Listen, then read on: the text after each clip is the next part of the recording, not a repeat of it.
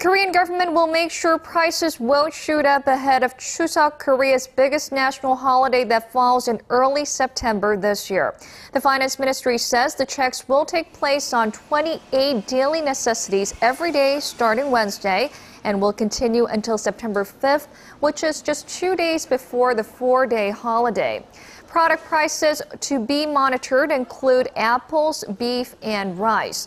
The government also plans to provide financial support, including loans worth $18.5 billion to small and medium-sized enterprises in the run-up to Chuseok.